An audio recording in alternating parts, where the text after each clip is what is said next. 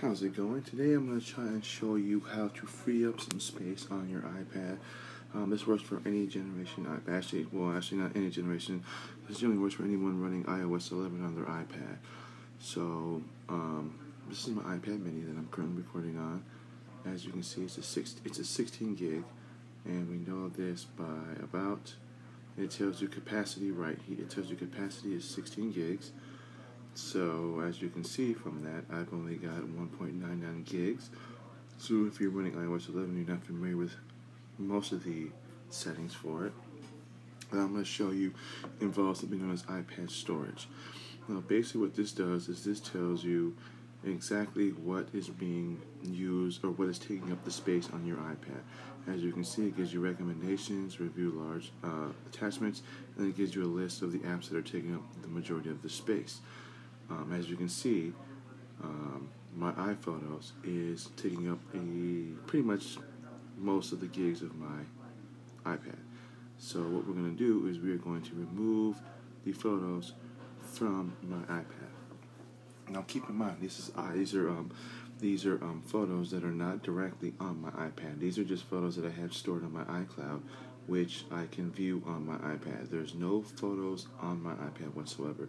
So what we're going to do is we're going to go to iPhotos, and you can see where it says Documents and Data, and what we're going to do is we are going to go back up. As you can see, we're going to go scroll down from the right, and we're going to go to where it says Photos. It'll be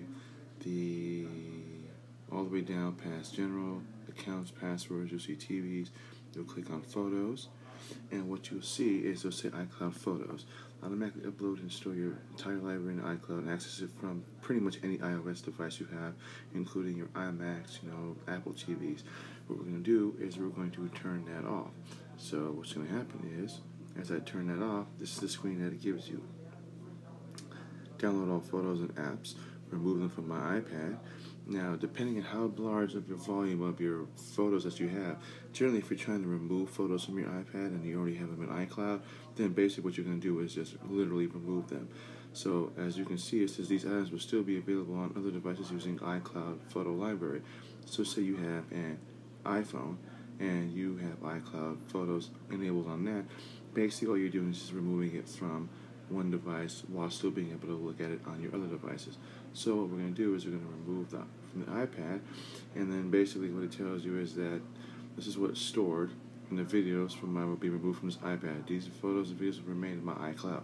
So remember, what I'm doing is I'm removing anything that I have currently on my iPad from my iPad. It doesn't mean that it's permanently deleted unless I delete it physically.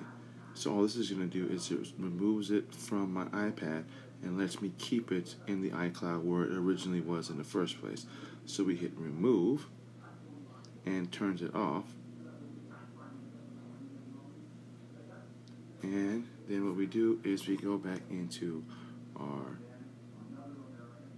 General, go back to iPad storage, and as you can see, I have iCloud Photos recommendations. I had 16, now I've got 13. Save 7.5, automatically upload and store your entire library to iCloud, which I just turned off. And then save one by, this will permanently delete, so I can use that. I can empty anything that I've currently got. Anything that I was going to delete was already deleted. And then I will enable offload usage app. Basically what this means is that any app that I want to use, if I want to save space, then I can offload the data off of it. It still saves the data on the app, but it just offloads it for however long as you need to offload it, and then you can re-enable it, and it will re-add that data back on. So basically, this is to say I want to offload apps from my DJI Go. What it does is it just basically frees up space, but keeps the documents and data. Instantly, the app will back up your data if the app is still available in the App Store. So basically, offloading is different than deleting it. If I delete it, basically everything that I had on it, depending on what your app you're using, will either be stored in the iCloud, which generally most apps will be, or if the app is no longer supported, once you delete that app, then that app and everything that you had on it, unless you had it saved, will be gone. So we are going to enable offload, and then basically what it does is it gives me an attachment of everything that I have that's using space, and then I can delete it if I want to or not.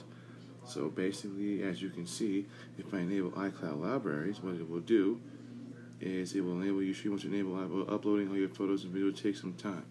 So basically, if I enable that, then that will basically store everything back that I had on my iPhone or on my iPad on my iPad. So basically what we're going to do is we're going to go back into iPhotos, and these are all the albums that I still currently have. Now, if I remove all these, basically what will happen is that it will put them all back into iCloud. So if I enable that, it says make sure you want to enable iCloud photo uploading all your photos and videos. It will take some time. Check the upload status.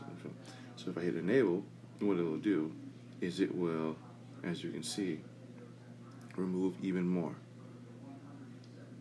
And then we can check the status of what I have for space. About, as you can see, I've got 2.4 gigs of space. You can do this with any app that you want. If you're running iOS11, you can use this with that. And as you can see, it's going to save all of these up to my iCloud.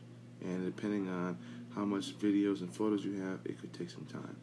So that's one way of freeing up space, but it's using iPhotos. If you have a lot of photos on your iPhone devices or Apple, or pretty much any Apple device you have, you can use this with.